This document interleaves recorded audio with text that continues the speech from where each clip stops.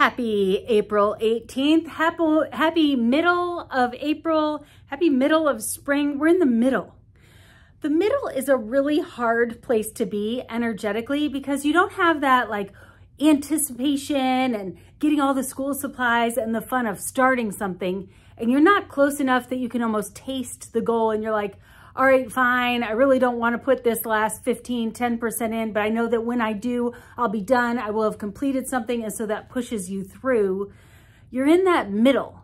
And because Easter was all the way back in March this year, April is going to feel like a really, really long middle feeling. Like the whole month of April is kind of like, I'm pretty sure I should be doing something. What should I be doing right now?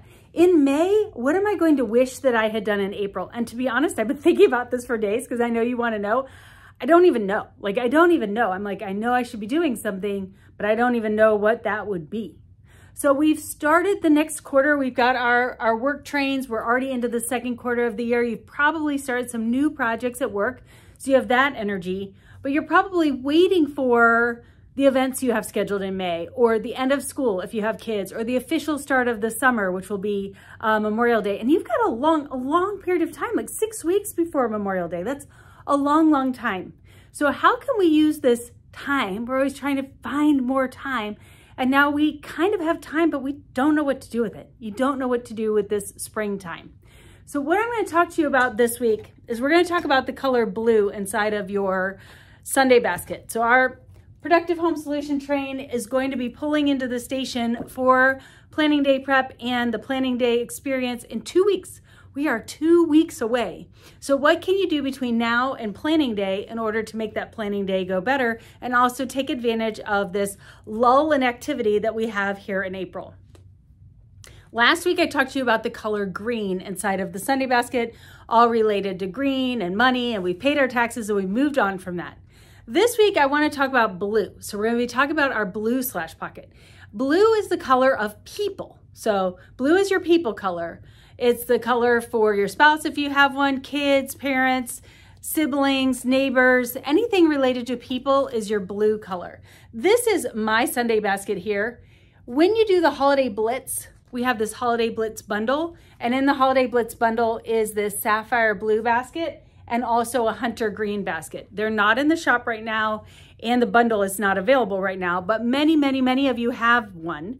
And as we're getting ready to switch from the first trimester into the second trimester at home, we used this basket going into December for our New Year basket, and this held everything we wanted for 2024. Now we've been focusing a lot on our green basket, which is down below that you can't see, holding everything related to taxes. And this week we retired that. We're like, great, moving on. We're done paying taxes. We're done with that green basket. We also don't need that green basket for the holidays yet. That green basket will just sit folded up until we get to the fall, unless you have another idea of how you want to use that basket. But it's time to pull the blue one out. So if you have the Holiday Blitz bundle and you have the sapphire basket, or you might have a teal or another color, this is the basket you're going to pull out because, let me just tell you, I don't know if you know this or not. You may not realize this is one of the hats that you wear. But one of the hats that you wear is that you are where all the fun comes from. People think that we magically have picnics come out of nowhere, vacations, what are you doing for Memorial Day? All of these things, someone has to plan it. Someone has to get the burgers and the dogs. You know what I mean? Like somebody's got to do the planning for the fun and the merriment. And that's what I want you to think about this week. I want you to think about the blue people that are in your life right now in this season of life that you're going to be spending time with from now until the end of the summer. And I want to give you permission to dream. I want you to dream about what you're going to do for yourself, what you're going to do with the significant others that you cohabitate with. And each person has their own slash bucket. Oh, looks like I dropped some of my slash buckets. Oh no, I lost some of my people. That is what happens when we don't plan, right? And this is what we do in planning day, and this is what I do as a household manager all the time. If you do not live by yourself, even if you have a pet, as soon as you have a pet, you start doing this. All of us who have other heartbeats that are in our house do this. We're like, okay, this weekend I am going to what? Okay, what is the dog doing? What is the cat doing? What is my spouse doing? What are my children doing? What are my parents that I'm responsible for doing? What is the neighborhood doing? We start to filter through what everybody else is doing this weekend or what obligations they have or opportunities they have available. And we start to give our time, our money, and our energy to all these different people and all these different obligations. Someone is coordinating the soccer schedule that you're going to, or the pickleball tournament that you're responsible for, or the annual trip to the beach, or the annual family reunion that you have. Somebody is already starting to plan those things. And I want to say to you, what do you want to plan? What do you want to see? And if there are some things, like we go to the beach every single year because that's where my husband's family lives. They live down in Florida, so we go visit them every year. And when I started realizing that, okay, so when we go, where we go, pretty much what we do when we're there is not dependent on me. Somebody else is planning all of that.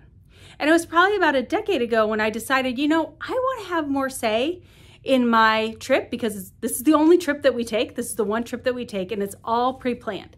But I wanted to have some of the planning. So I started to realize, you know, there are a lot of things that I could buy and take with me. So I saw these really cool Chinese lanterns that you put a candle in them, and they're big paper lanterns, and they can float up over the ocean. And I bought those online, and I brought them down, and we did them the next year. Then the next year I was like, you know what? We're at the beach for a whole week. I could buy a puzzle at Walmart when I'm down there and complete a puzzle and just leave it in the condo when I leave. So I started buying a puzzle every year when I go to Florida. And I realized that there are a lot of things that I could do that would make me happy on this trip that I could plan for me. This is my vacation. This is my one vacation of the year. How do I want to spend it?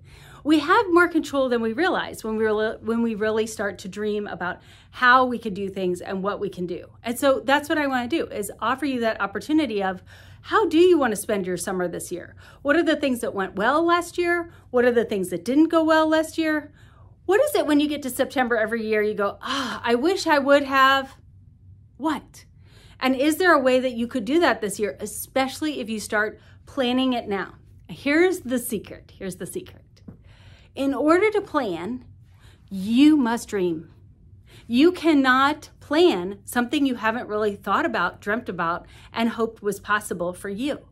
So for the next 2 weeks, I want you to really be dreaming about what is possible, so that when we get to planning day and I walk you and orchestrate through, you know, like, how are you going to get your housework done? Where is your time automatically going? What's the big household project you want to do? How are we going to divide that out? I want you to have a lot of ideas in your head about how to do that. And so that's what I'm telling you to do this week, is dreaming. When was the last time someone said on your to-do list this week, I want you to do dreaming? That's what April is this year for us, because Easter was so early and we have this prolonged spring without a lot of big events in there. We have this April that doesn't have a lot of big things that are going to take everyone's time that we are communally relating with. We have a lot of dreaming time. So spend this time dreaming about what you want your summer to be, what is possible, and then join us for planning day. 2 weeks to go. Remember, you could save $200 until the next time you see one of these videos. Have a great week.